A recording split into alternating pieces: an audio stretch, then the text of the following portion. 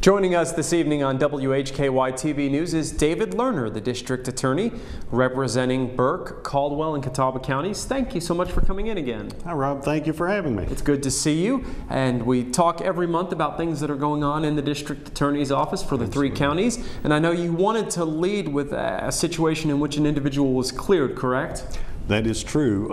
This happened this month. We had a situation where a gentleman, 58 years of age, was being tailgated over near Valdez. When he got into town where the road widened, he pulled over near the curb to allow this tailgater to go on past him.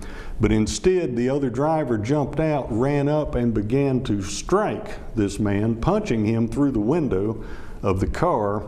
And the 58-year-old gentleman fired one round and shot the man in the shoulder, which ended the assault.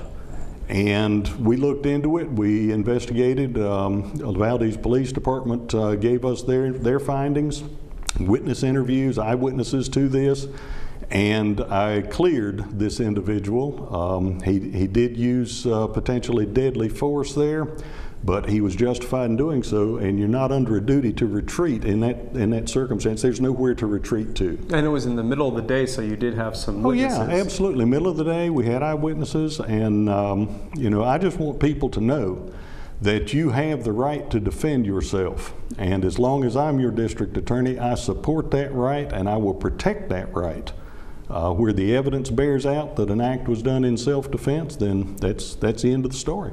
You had a couple of cases you'd like to talk about? Oh yes, we do. We've got a couple here.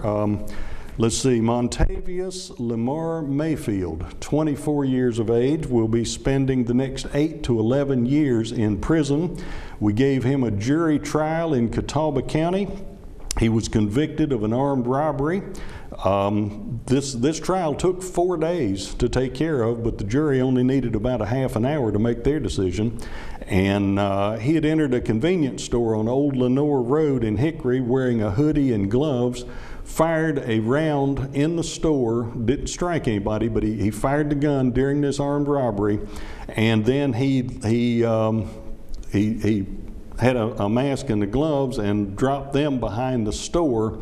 Officers recovered them and the firearm that was used. We had DNA analysis that tied this individual to the crime, and he was convicted. So that's another violent criminal off the streets to make our communities a safer and better place to live, work, worship, and play.